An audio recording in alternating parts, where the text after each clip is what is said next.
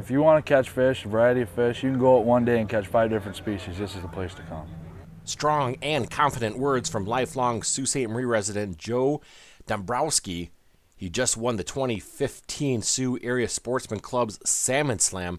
It was held on September 6th from 6 a.m. until 3 in the afternoon. Fishermen started their morning on the St. Mary's River in some fog and some haze, looking for that prize salmon to take home the top honors. It's fun for us. It's just, you come out and have a good time. 40 adults participated in the event along with 3 minors. More than half came back with the salmon.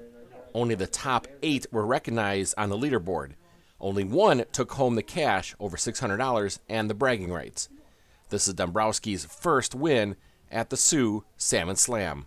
He loves fishing on the St. Mary's River around the Sioux, which provides miles and miles of quality time on the water.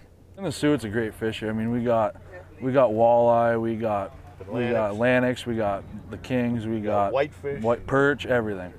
So you can't find a better fishery than the St. Mary's River. You can't do it.